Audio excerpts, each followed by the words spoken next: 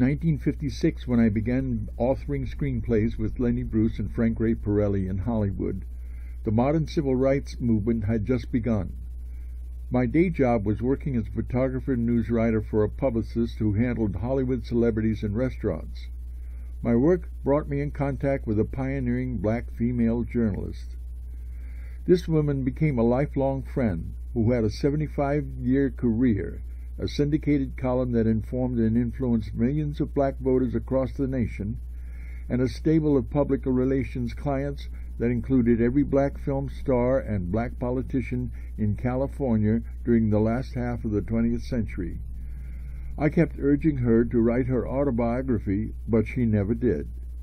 In lieu of her unwritten biography, I wrote a novel based on the 10 years I worked with her, which included actual events and conversations that occurred and stretched the truth of only a few of them.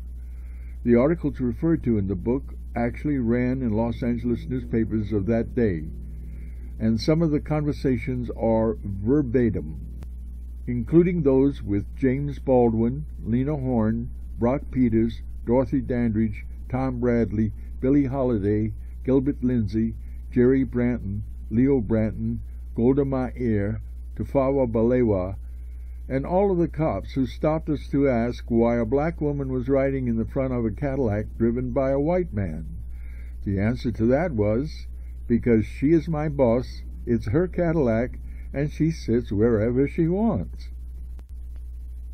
This book may be a time machine that can transport you to a prior era in America's history and help you understand what all the fuss was about, why your parents or grandparents feel the way they do about some things. If you consider yourself black or white, this book may help you walk in the other person's shoes, see another perspective, open a new window or door.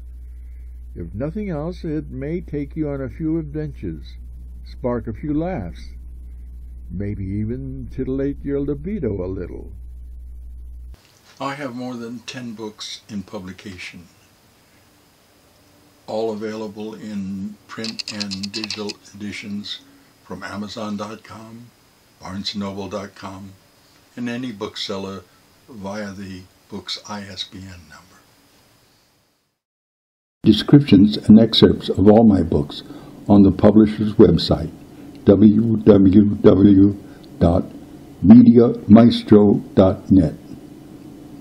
If you are a film producer, I have screenplays available of all my books. If you are a news director or host of any media venue, print, radio, TV, podcast, I am available for phone or Skype interviews. Contact me at williamkarlthomas@gmail.com.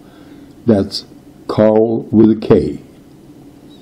If you are a reader who liked my work, please post a reader review on Amazon or Barnes & Noble's websites.